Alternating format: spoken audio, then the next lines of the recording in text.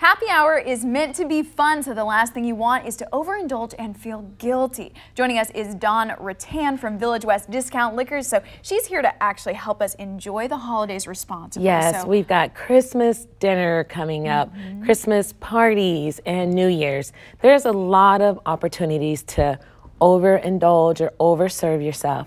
And you don't have to just completely cut yourself off. There's a way to do this in moderation. I have 4 tips for you. Okay, awesome. So we're gonna easy one. What's the rule for water? Yeah, this is super easy. Have your water. You have a drink, then you have some water.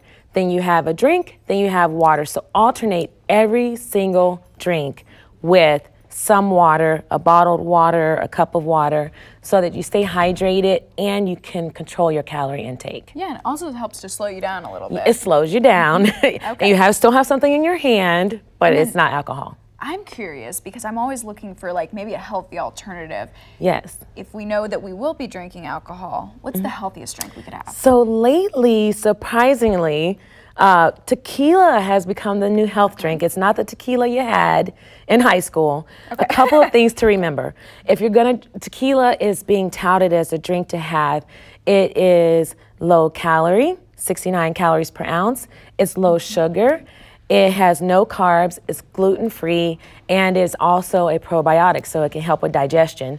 The key to do is to find a tequila that is 100% agave. Don't get any tequilas that have coloring or that are just made with agave. It has to say 100% agave.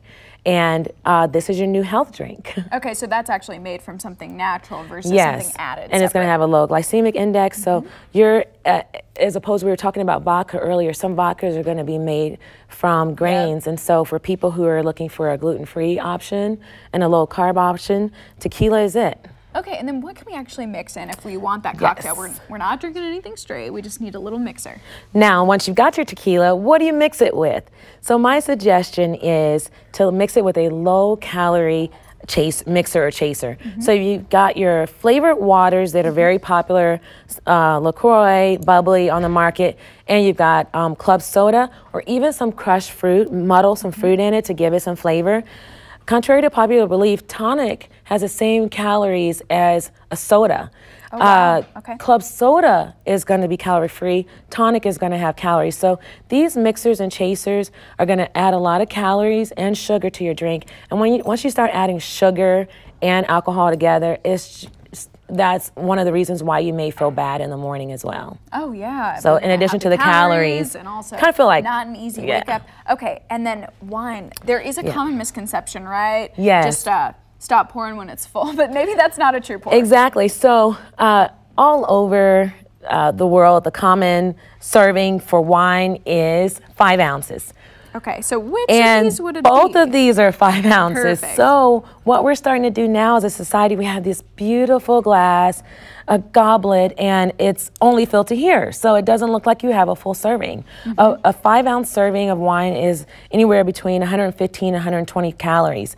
And so these are actually the same size serving, but it looks like you're getting more in this small glass than the larger glass. So just make sure you understand what a true serving size is when you're drinking your wine.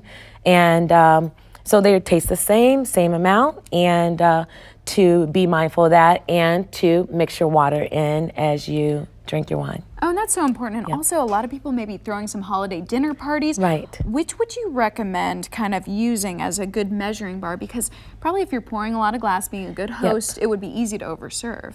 It is. At my personal house, we have mostly larger glasses because the reason why you have a larger glass is for true wine tasters.